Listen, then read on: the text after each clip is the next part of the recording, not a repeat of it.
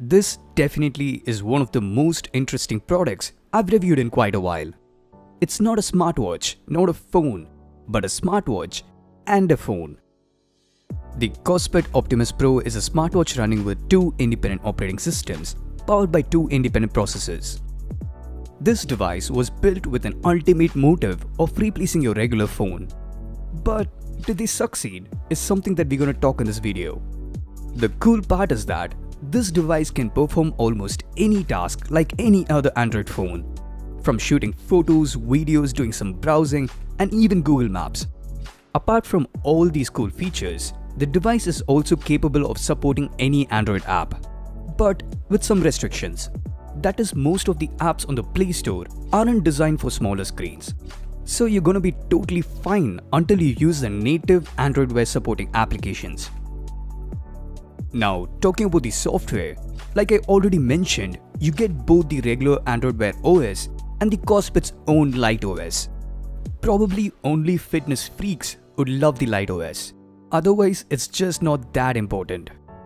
While you're on the long standby mode or the Light OS mode, you'll still keep getting notifications. But Kospet has done some hack in order to reduce the load on the processor. That is, the VWatch 2 app on your regular phone does all the hard work to transfer notifications.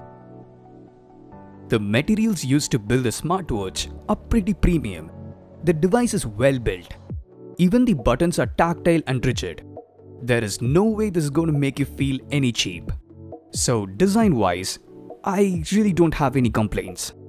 The most attractive aspect of this smartwatch is that you get the amazing AMOLED Retina display. It is 1.39 inches in size and packs over 372 pixels per inch. The colors do pop out and the contrast is well calibrated.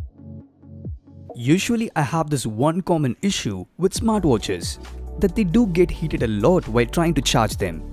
Luckily, the pins on the magnetic holder provided with the Optimus Pro functions really well. Unlike the other smartwatches, there is no unconditional thermal situations while charging them. The battery life is good enough to get over an entire day. On testing the device, it gave me over 3 days of standby time with running the Android OS. And give it or take, I got over 4 to 5 days with the Light OS. In spite of the brilliant battery life with the Light OS, you do get to lose a lot of cool stuff about having an Android Wear. The downfall about battery performance was with the charging time. It took me over 45 minutes to charge from 0 to 50%. That becomes pretty annoying when you have to completely rely on a smartwatch. One thing I definitely hate about this smartwatch is the custom skin it runs on. The amount of time and thought process that this company has put into the hardware and the externals should have been given to the software too. Everything good about the smartwatch lies under the hood. The device is powered by 3 gigs of RAM and 32 gigs of internal memory. That is pretty good to offer a fluid experience. In fact, I didn't see any flicker or lag using the smartwatch. Also, there are 2 processors, one for the basic task and the other being a quad-core MediaTek processor for overloads.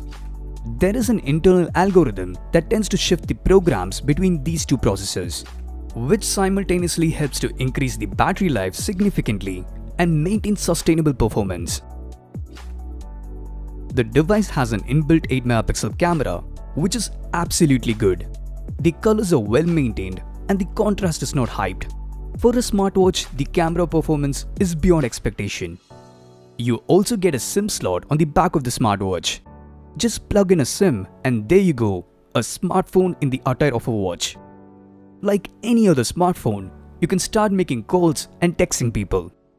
You can either use the inbuilt speakers and microphone or instead pair up with a Bluetooth earphone, as the speakers fail to perform on streets with plenty of people.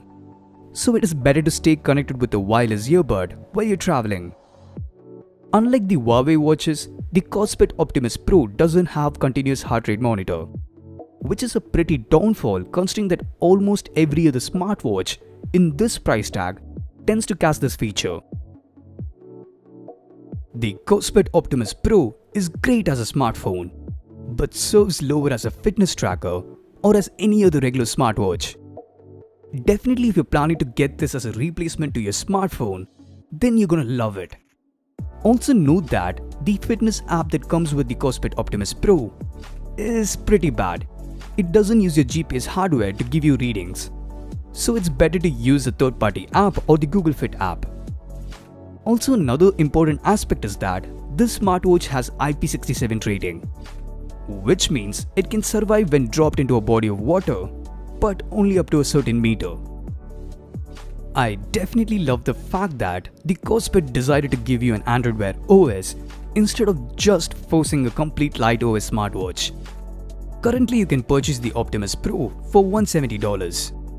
I would also like to keep it transparent to my viewers that the link in the description is an affiliate link, and if you can purchase through that, it's gonna help my channel grow. Anyways, thanks for watching. Yours truly, Droid Sector, Ask Toli, This Life.